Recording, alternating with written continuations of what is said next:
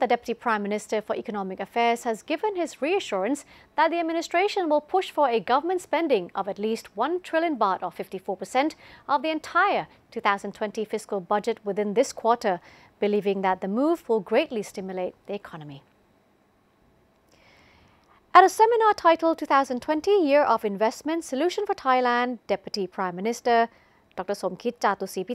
said the Thai economy has to be well managed as it still faces three main risk factors. The trade war between the US and China has caused Thai exports to contract by 7.7% in November last year and has in fact affected 70% of the country's gross domestic product or GDP.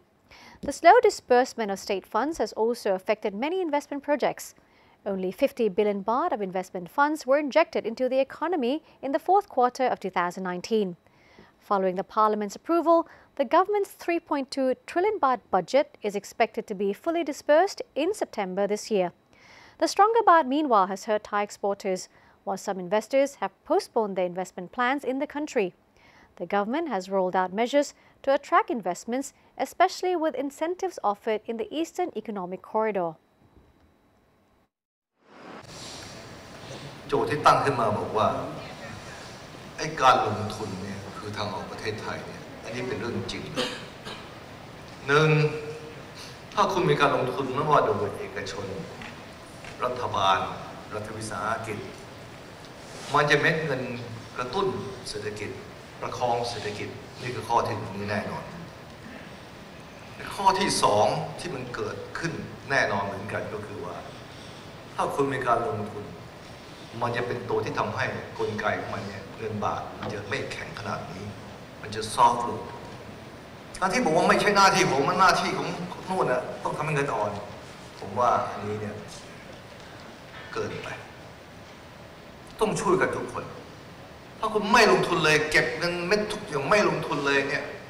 แล้วก็บอกเศรษฐกิจต้องหมุนต้องกระตุ้นเศรษฐกิจเงินบาทต้องอ่อนผมว่าต้องคิดใหม่กกร.ต้องคิดใหม่ว่าจะร่วมอย่างไรเนี่ยนะข้างหน้าแต่ในข้อที่สามความสำคัญกว่าสามไอ้สองข้อแรกก็คือว่า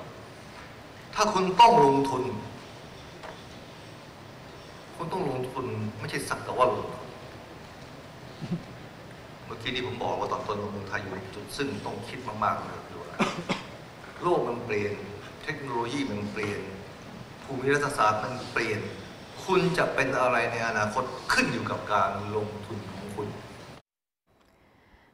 The Deputy Prime Minister said the government has already laid out plans to upgrade the country's infrastructure to support new investments, such as the high-speed train linking Suvarnabhumi, Don Mueang and Utapao airports, and Utapao, Maptaput and Lam Chabang seaports. The government will soon hold a 5G spectrum license auction, as the 5G technology is an important mechanism to drive the new economy.